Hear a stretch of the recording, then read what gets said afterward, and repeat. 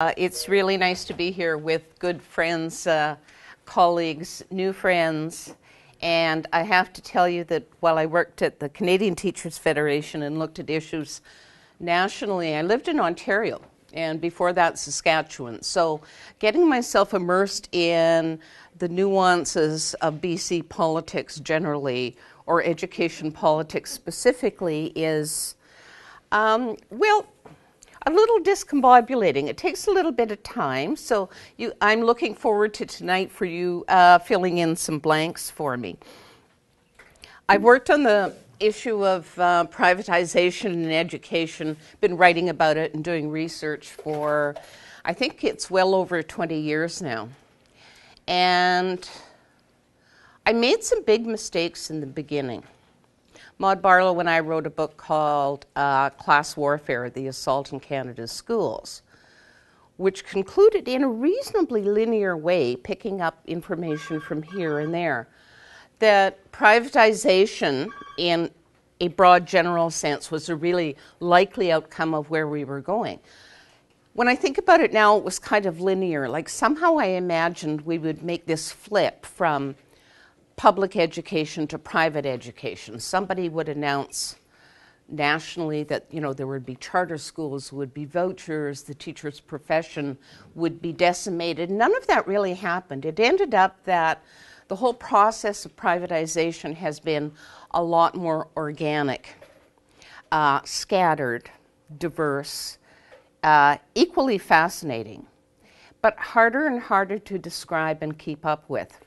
And I was thinking about that when I was putting together this presentation. I figured you probably didn't want 20 years worth of my research, nor did you want me to repeat stuff I suspect this group already knows about the importance of public education, or even embedded in that idea the concept that schools teach power and politics and ideology without trying. It isn't a matter of choosing or not choosing. Schools in their curriculum, in the way they organize themselves, in the way they're governed, in the way they're accountable, either challenge existing power arrangements or replicate them, and sometimes a little bit of both. But we don't really have a choice about that. We simply have to live with it. That would be true, of course, of private education as well as public education.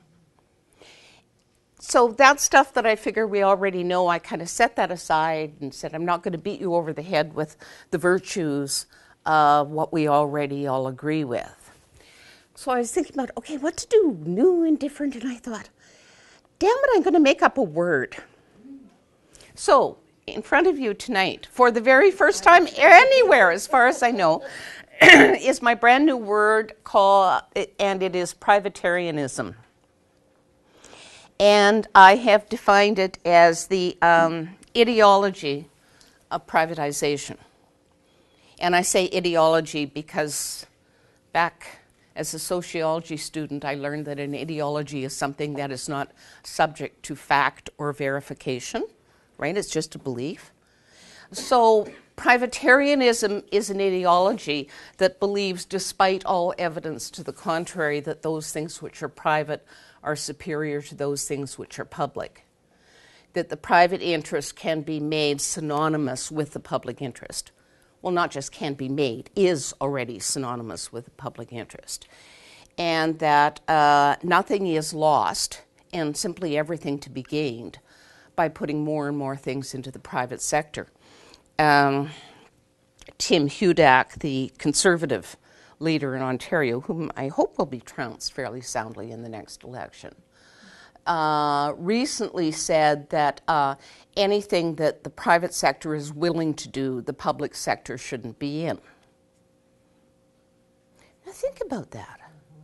Kind of reminds me, Klein in Alberta said 15 years ago, if it's in the yellow pages, the public sector shouldn't be involved.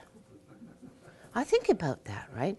You've got your mental health services, you've got transportation, you have all kinds of healthcare. The number of things the private sector would like to be involved in as if that is the standard. It would seem to me that that would fit inside privatarianism as an ideology. And then I like that word so much I came up with some spin-offs. The first one being the privatariat. You know, they talk about union bosses, right? So the privatariat, I figured, is that industry that builds around spreading the gospel of privatarianism. So like the Fraser Institute, and then, God, I can think of a couple of political parties, I don't know about you, that would fit in that category. Think tanks, op-ed columnists, Kevin O'Leary. Think of the people we could put in that column. But that isn't just everybody. And then my favorite word of the whole cluster is the privatocracy. And I figure that's the 1% or the 1/10 of 1% that is really reaping the benefits of privatarianism. And in continuing to encourage and fund the privatariat to go ahead with the gospel of privatarianism. So that's our new concept of the night. As I mentioned, the whole business of privatizing education isn't so much an event as it is a process and a way of thinking. If I think my school is better than yours because of test scores, it really doesn't matter who governs that school, whether it's private or public. I have internalized the notion of comparison and competition. I've internalized privatarianism to some extent. About 20 years ago, I got a phone call from As It Happens. Ooh, all excited. Big CBC listener like me. They wanted me on, and you know what the big event was that was worthy of national attention on As It Happens? Someone had put an ad for bubblegum on the outside of a school bus in Manitoba. That was national news, right? Now, that kind of thing is so normalized, the exposure of our kids to that kind of advertising, that it is no longer an event, it's a process.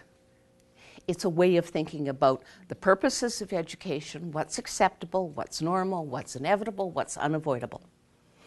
And of course, it's a natural complement, privatized education, to other kinds of privatarianism. I mean, the idea that we could normalize privatized healthcare and abnormalize privatized education doesn't make much sense, does it? Right? A neoliberal, libertarian, privatized philosophy necessarily includes education, if for no other reason than it occupies such a sizable part of our economy and public spending. But such a sizable and important part of how we come to learn what it means to be a citizen in our society. I mean, if you're really serious about neoliberalism or privatarianism, you got to get to the kids early. It's really as simple as that. What you come to believe about matters. What you come to believe about individual virtue and effort triumphing over decades of oppression, as seems to be a common narrative around Idle No More. I mean, the people who are writing in at the bottom of the Globe and Mail websites about lazy Indians are frankly either learning that somewhere or not having that challenged somewhere, that very important idea. Education is vital to any political project, neoliberal or progressive. The other thing I want to say is that privatizing, to the extent that, let's say, you get a group of citizens and parents together who say, but we need a charter school here. You know, they aren't interested in supporting the privatariat. They aren't part of the 1% often. They are just so goddamn frightened that their kids are not going to make it. And it's really difficult because it's easier for me to fight against people I believe are deeply wrong and evil than it is to fight people who I believe are acting out of love and fear and powerlessness. And a lot of what you hear around privatization, particularly it's manifested in it rushing forward in the U.S., is coming from parents of kids who haven't just not been served by their schools and teachers, they haven't been served by their society, right? So that's a real tough one for us to keep in mind when we think about strategies. Privatizing is also a means to achieve diverse goals of diverse ideologies. Back when I was working on class warfare, what was really interesting and harder to track, right? This is like kind of primitive internet stuff, was how religious fundamentalism and venture capitalism and libertarianism were overlapping. If I really believe my kids are entitled to their own section of heaven, it isn't much of a jump to believe they're entitled to their own schools. If I believe my child is likely to be contaminated by yours because he or she has different ideas, if I legitimately believe that, then the guy beside me who says, hey, I've got a charter school proposal that will let you and your kind set up your own school, and he's a venture capitalist, like we're friends all of a sudden, right? And if you're just an anti-government zealot who doesn't believe the government should be involved in raising children, a libertarian, there you go.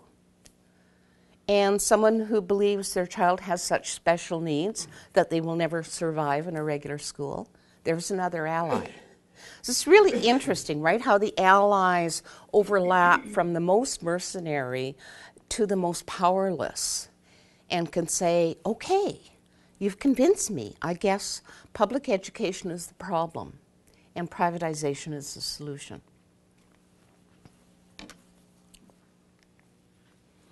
I was thinking about the zeitgeist, the main characteristics of the context in which privatization flourishes. And the first one that came to mind, I was trying to do these in one word, was distraction. Neil Postman, who was just amazingly prescient about education, society, technology. He's a cultural theorist, wrote wonderful things. Neil Postman wrote, when his 1971 book, Amusing Ourselves to Death, was reissued, republished in 1985, and he wrote a new preamble to it. And the year 1985 is important. The book itself was really concerned that technology was risking dumbing us down. In 1971, the average American child watched television, that new intrusive technology, for 30 minutes a day. And of course now screen time, although it's getting harder to measure because kids have several screens in front of them at once, but screen time is estimated to be between 30 and 40 hours a week. So it was his 1971 observation that we were going to be in trouble. So the idea that we participate in our own powerlessness, our addiction to distraction, our endless fascination for being amused, if not true for the people who made the effort to come out here this evening, I think we can all recognize that that is one of the things that is allowing us to drift into whatever comes next. Another part of the zeitgeist, another new word I came up with, econotheism. We could have a little workshop in defining that, but it seems to me that thou shalt have no other God before the economy comes pretty close to being the first commandment of ecotheism. That what we do, whether it violates the Charter of Rights and Freedoms or not, whether it disadvantages some groups, whether it causes people to die or the environment to die, if it supports the economy, it is ipso facto justifiable.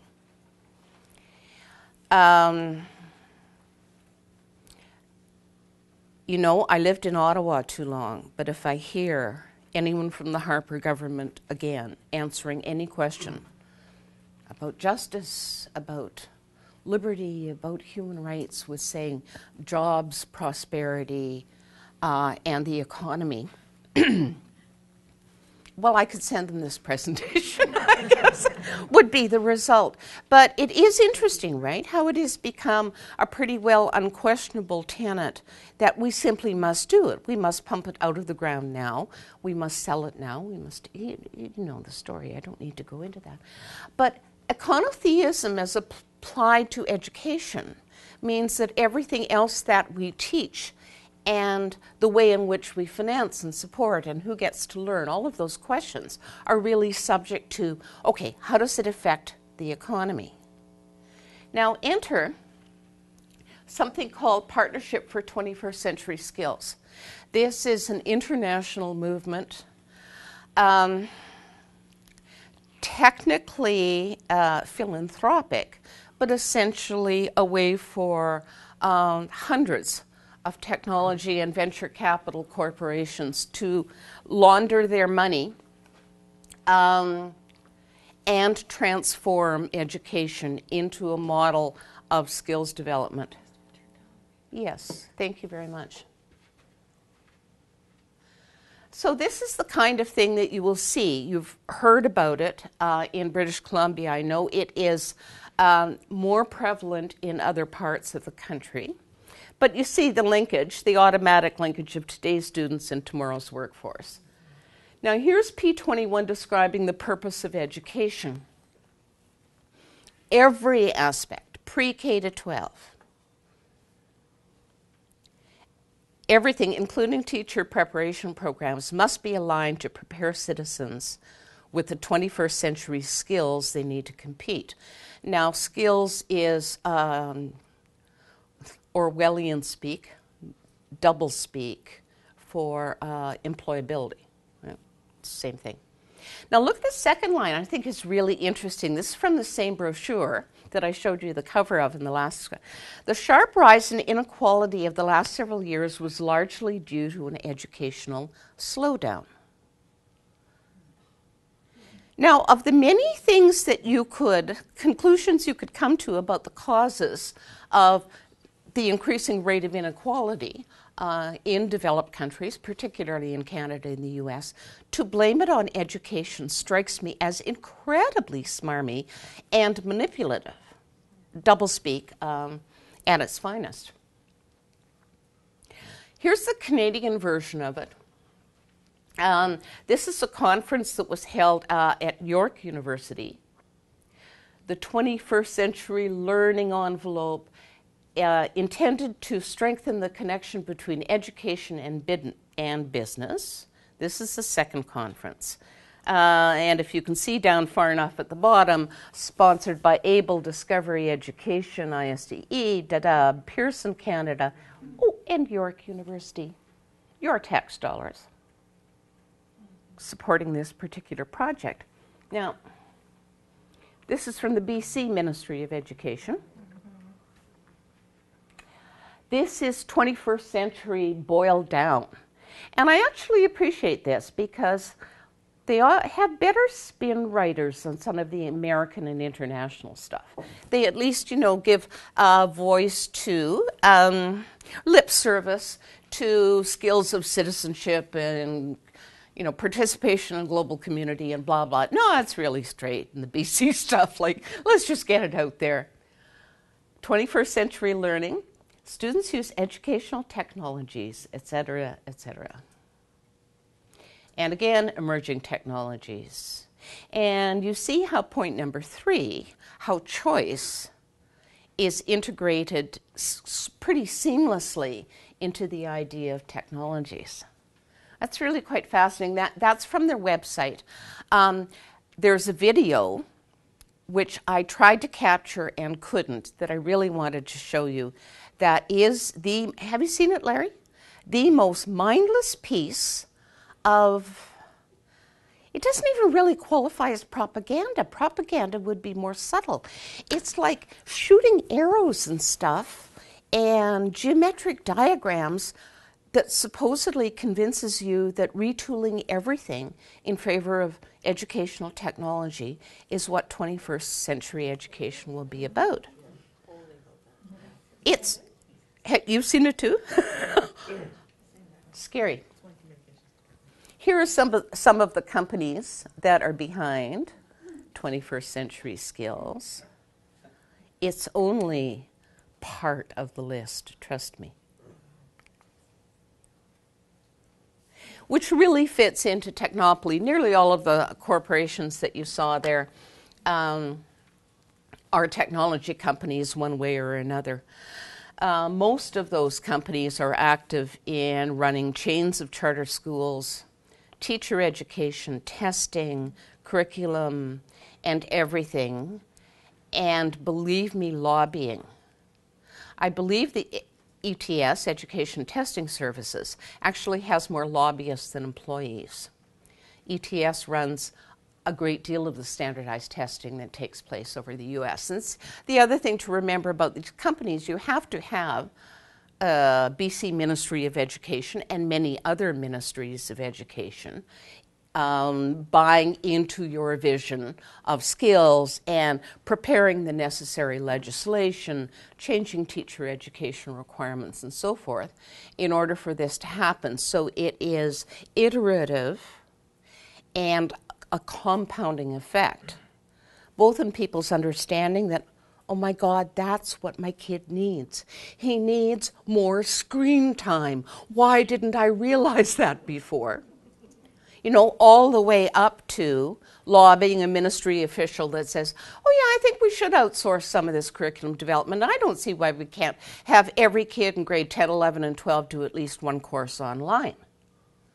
Right? I mean, it all has to fit together seamlessly, as they say in technology. So technopoly, that is not my made-up word. That's Neil Postman's made-up word, which is about the triumph of technology and our reluctance for multiple reasons to challenge that it must be, it has to be, we have no choice. It simply develops, it's a tool, but we have to use it. And I'm reminded of one of my favorite quotes from Ursula Franklin, a wonderful engineer and cultural theorist who talked about technology, and she said, if technology is a tool and not our God, then we can decide when to set it aside. We set aside slavery even though it was a useful tool. Right? I mean, if it is a tool, presumably we have some choice. Technopoly implies that we are powerless in the face of technology. We have no choice except how fast, how much, and how far can we go. The whole question of the role of technology in classrooms is a completely different bubble, in a way, from this lecture. But extremely important for us to talk about, and with the exception of Larry and his blog, which does a fine job on it, the number of people critically talking about technology in the classroom seems to be diminishing all the time. We don't have a lot of independent research on what's the effect on our kids. If you're doing your math on an iPad, how is it different from doing your math on a piece of paper? I mean, maybe it's better, but I'm not going to believe it just because Apple tells me so. And most of our research about technology in the classroom, it has been corporations who've been telling us that it's beneficial. And now that it's been in our classrooms for 20 years, and as far as I know, Nona said, Eureka, my God, look at the international gains we've made in student achievement over the last 20 years. What? I haven't been hearing that? know. But the whole business of the impact on classrooms, how often and at what expense it would take to upgrade our technologies, just to consider one strand of what to think about, year after year. So you got an iPhone 4S classroom. What happens when they go to 5? What happens when they go to 7? It seems to me a race that we're very unlikely to keep up with. And it's really not surprising that the Bill Gates Foundation is one of the philanthropies most involved in promoting 21st century learning and, of course, technology in the classroom. I do wish we had more choices. Okay, ignore that one. We're going to this one.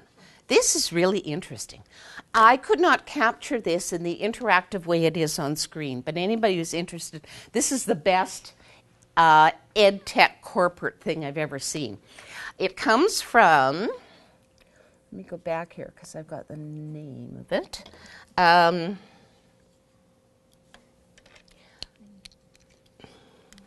This is the introduction to the page.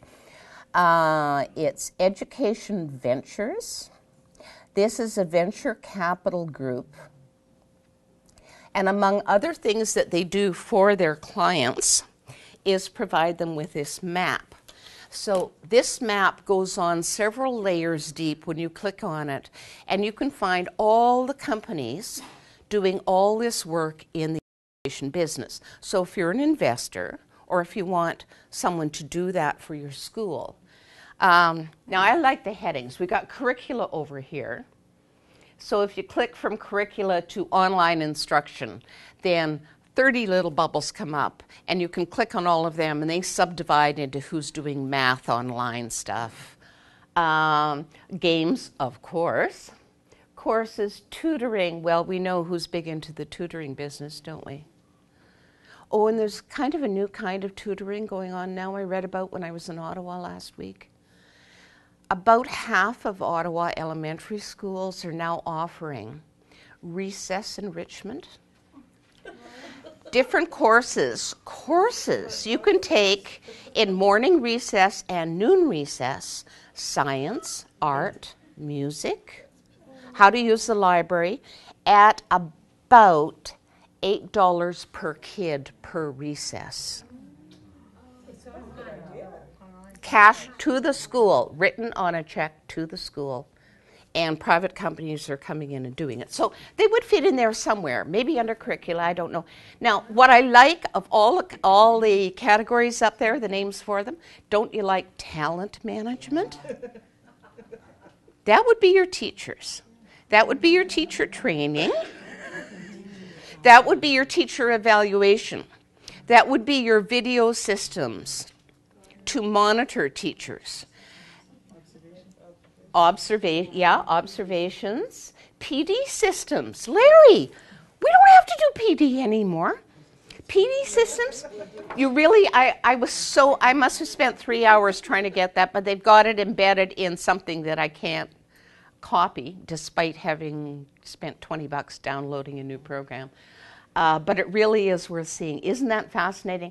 Represented there are probably 200 companies. And when you finally get down to a company, it'll tell you which school system has bought their product. By the way, this is listed on the website. Remember I gave you the other page there as a philanthropy. It's a philanthropic organization dedicated to the education of underprivileged students around the world. Talk about newspeak, people. Right? The fact that it isn't filing a tax return does not make it a philanthropy.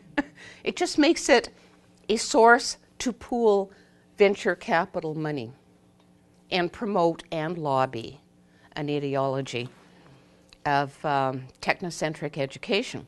Now here, Larry, you're going to, maybe you've seen this one, you're going to really like this one. This is the biggest player. Pearson Education. I'm not going to play the whole thing. You can go find this video for yourself. provider of everything we've been talking about. All those little bubbles that we saw there before, they've got their fingers in every single one of them. And they have their fingers in the pie in BC.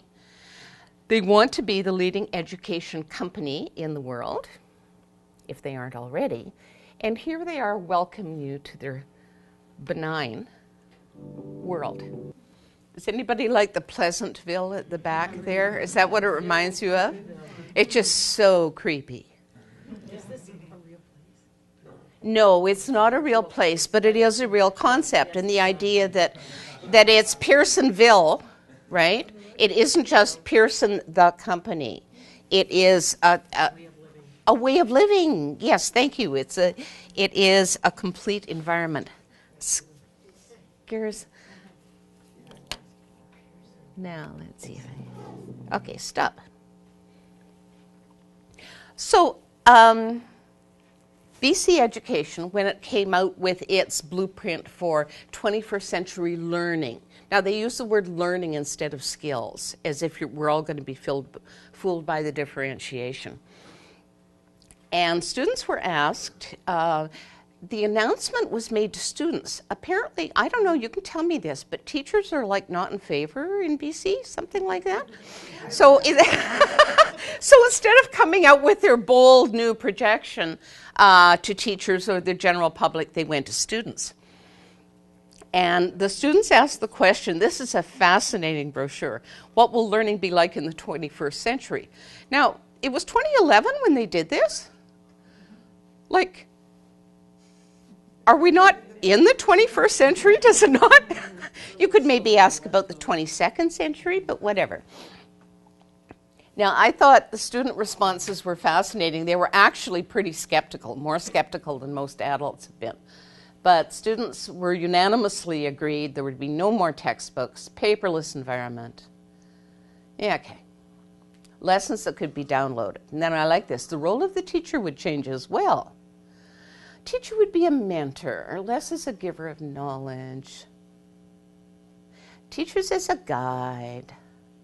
Several of the groups thought that there might be robotic versions of the traditional teacher.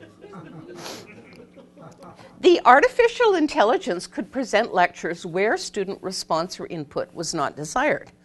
Now, I was thinking about that last sentence. What kind of teaching does not desire student response or input? That was quite fascinating. More from students. They wanted online tutors. Students had concerns about the structure of schools in general. If teachers became mentors or robots, and all information can be found by anyone anytime, does that sound like anybody's advertising slogan? What would our schools look like?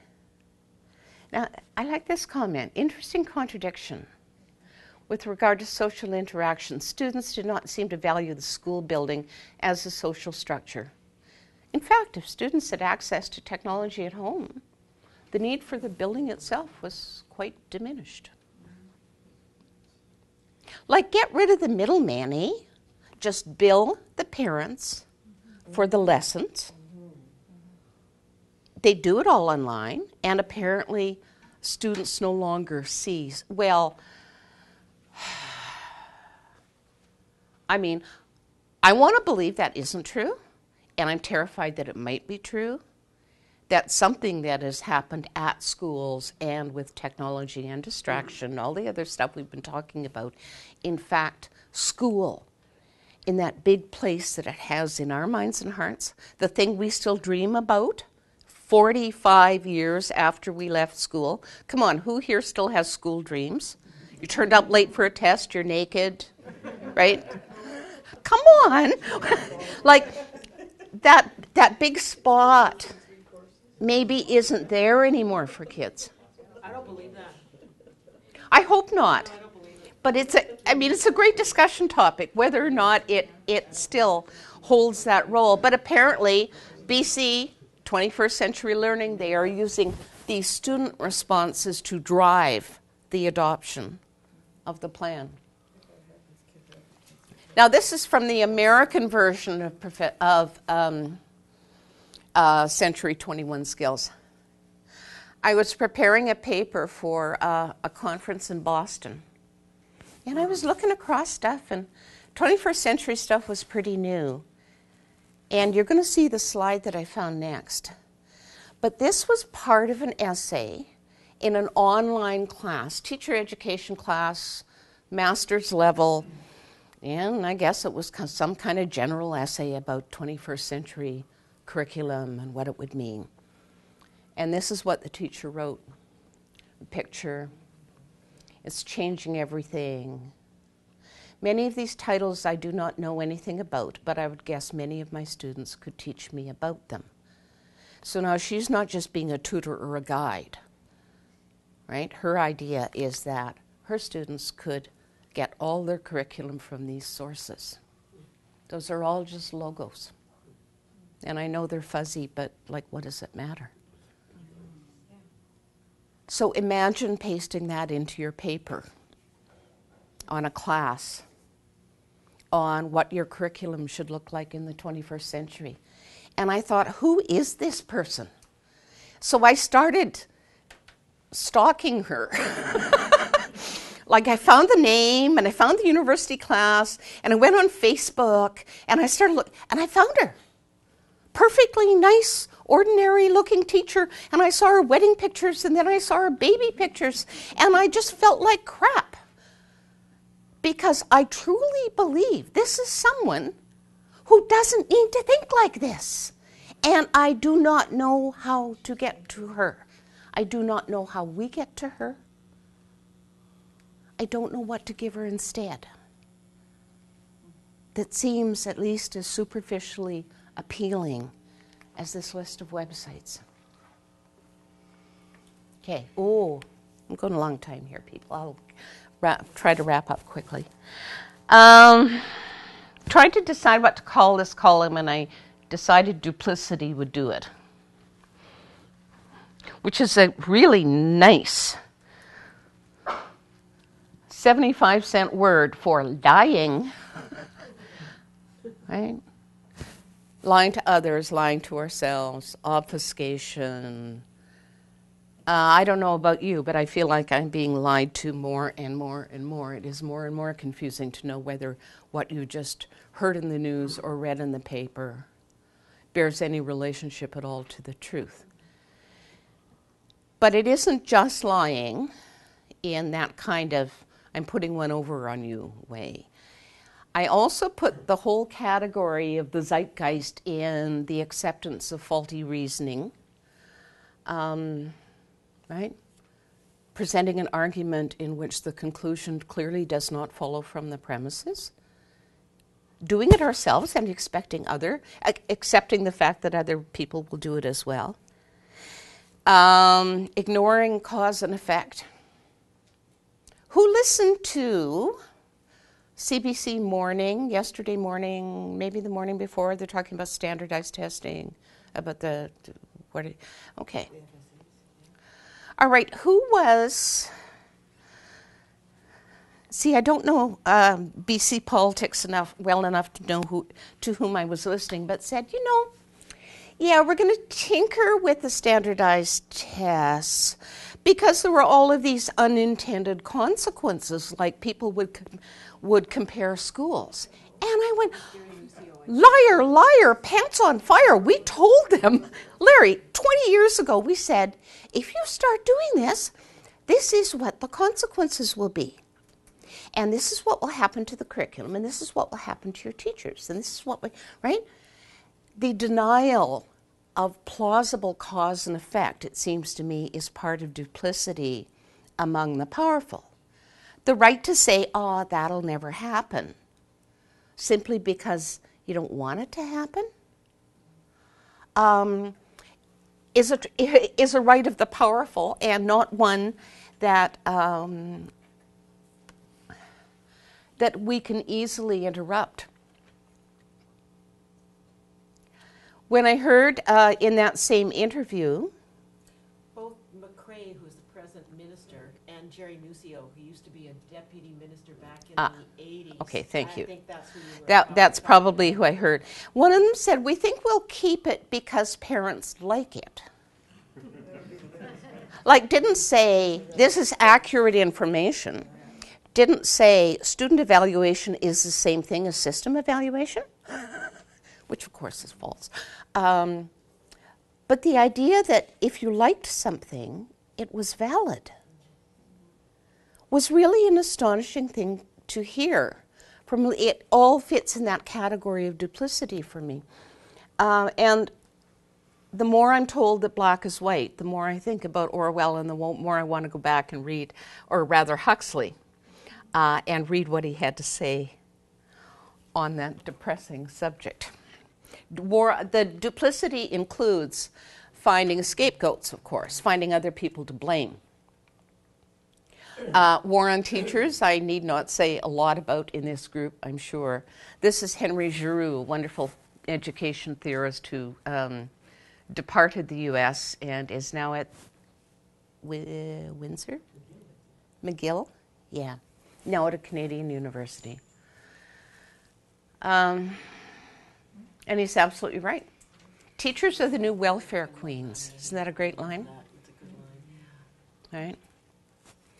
How, when what we have is reduced, we start going after each other and are encouraged to. This I thought was interesting. This is from the Venture guys again. Big problem with public education in America. It doesn't affect my kid. If you had to boil down this year's PDK Gallup poll down to a sentence, that might be it. Now, this is really interesting. It's been one of the impediments to privatization of education, both here and in the U.S., and that is public satisfaction with schools.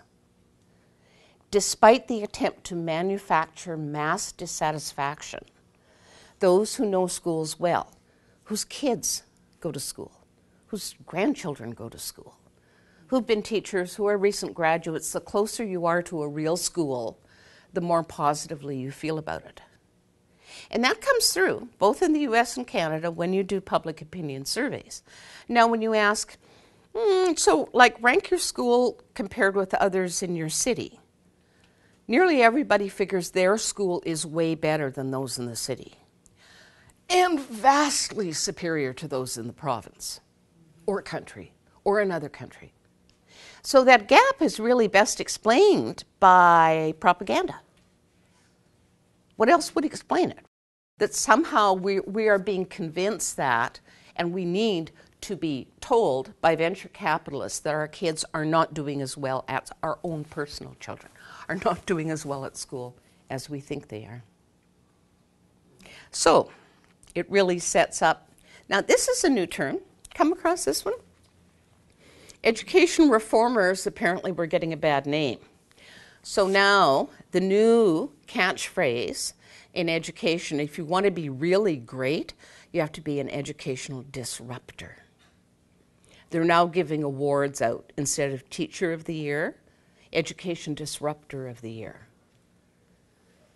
Now, can you imagine winning the prize as the Healthcare Disruptor of the Year? I mean, it's really quite astonishing. This is Giroux again talking about reformers and not reformers, they're reactionaries and mercenaries. And I like what he says at the end. It's not just teaching for conformity, but turning students into compliant subjects, unable to think critically about themselves and their relationships in a larger world. And I wouldn't want to put all the blame on schools for that. But the whole business of supporting critical thinking without asking the question, what shall we think critically about? Critical thinking about a business problem and critical thinking about how ought people to organize themselves for the good are two entirely different questions. What is worth knowing and who gets to learn it are deeply political questions. Who gets to challenge conventional wisdom and what happens to them when they do that? Those are questions of power dynamics in school that ought to engage us a whole lot more than how many laptops there are in the library. We got to figure out a way to get there.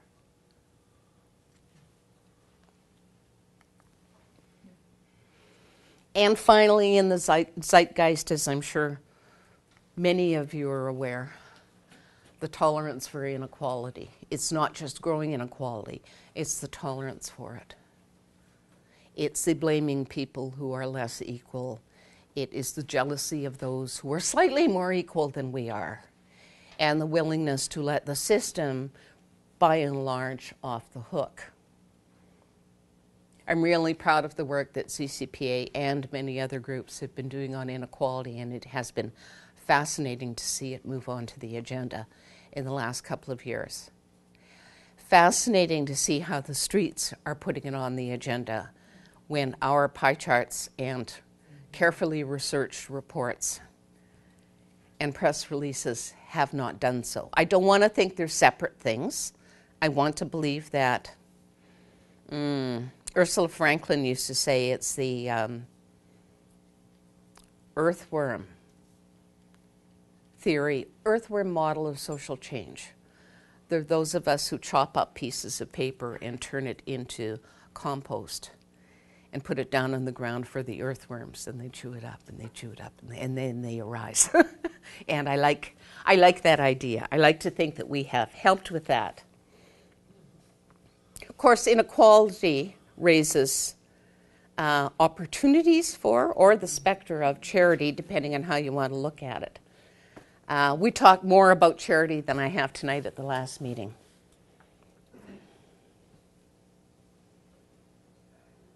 Nice, eh? The disguise of philanthropic organizations and charitable organizations, particularly around their influence of international education reform, is really something to be keeping an eye on. It was Time or Newsweek, not exactly a radical magazine, referred to Bill Gates as the de facto Secretary of Education in the U.S. because the Gates Foundation unbelievably unaccountably, makes so many decisions about the directions of education reform and where things will be tested. Question that I think is really important to keep in front of our minds when we're dealing with charities, charitable organizations, individuals, is not, is this a good person, but is this a good idea? Does it make sense to have our schools adopted? How come they are orphans in the first place? Why are our schools suffering for funding? Does it make sense to set up a charitable model? Big questions with tough, immediate consequences. And download it to the least powerful. I personally don't want to be the teacher and the principal in the staff room debating the question of whether or not we should accept a breakfast program. That is not the level for that policy debate, and it's completely unfair to download it to that level. Completely unfair. That's not where the consequences ought to be felt. Well, I talked about funding. When we talk about supporting public education, making sure that what schools do is not eroded to the point that they end up deserving the criticism that is hurled at them. Long but important sentence. It's partly about keeping the funding there. And from BC TF figures, for BC to meet the average student-teacher ratio, 5,800 more full-time equivalent teachers. For BC to meet the Canadian average of terms of funding as a percentage of GDP, $609 million. Big numbers, not impossible.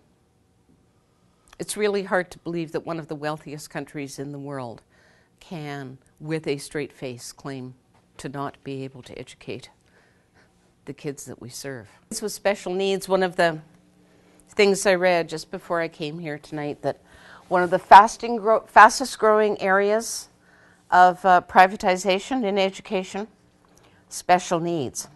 Apparently, autism is a growth sector. And you know what? I don't want to turn the education of kids with autism over to people who believe autism is a growth sector. as opposed to a way to serve kids. So of all the things we have tried to do, some of them successful, some of them less successful, I have not run across this one, and I thought maybe for an upbeat moment I'd end with this last video. Two Teachers and a Microphone have a whole series of homemade videos they do to motivate teachers around education issues. The little bit of context here, it's an open letter to Arne Duncan, who was the education secretary in the U.S. and the architect of a great deal of privatization in the U.S. He's a basketball player, not a teacher. At least that was his previous job.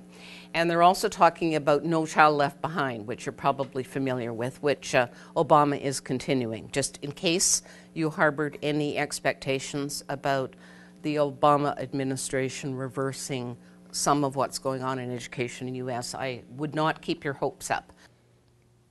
Anyway, I'd love to hear from anybody who has something to say. Well, before we do that, maybe just a round of applause for that. Thank you.